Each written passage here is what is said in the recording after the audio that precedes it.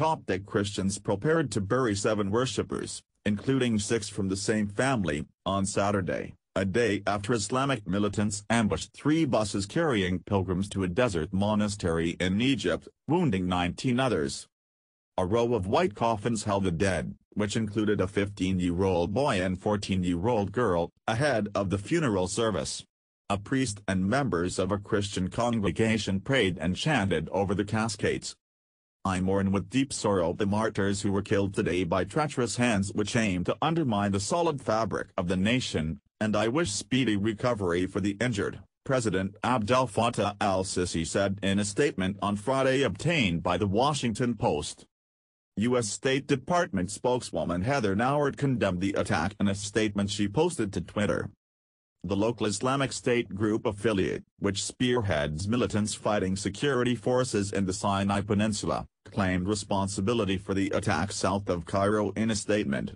It said the attack was revenge for the imprisonment by Egyptian authorities of our chaste sisters, without elaborating.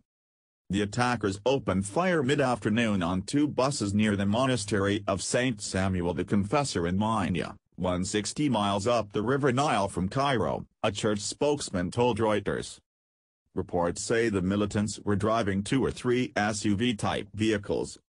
A number of masked men got out of them, took the mobile phones of the passengers and then shot all the men dead, Bishop Agathon Thalaot, a Christian community leader, told The Washington Post. "They were wearing military-like uniforms," survivors told me. The Interior Ministry said police were pursuing the attackers, who fled the scene.